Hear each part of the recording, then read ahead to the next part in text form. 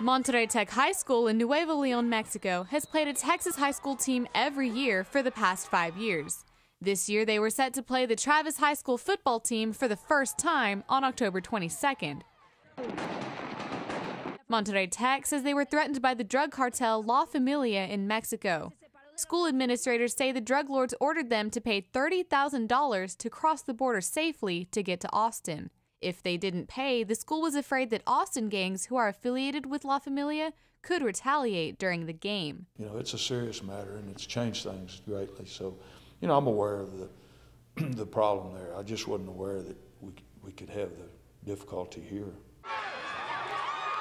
And because of the threats, AISD officials decided to cancel the game against Monterrey Tech.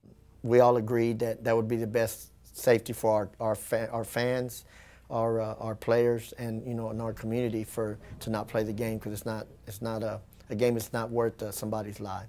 I do feel bad that we had to do that, because the kids don't get to play a game basically, because and to me the bad guys win when you have to cancel out because of that. The game was set to be played here at House Park Field.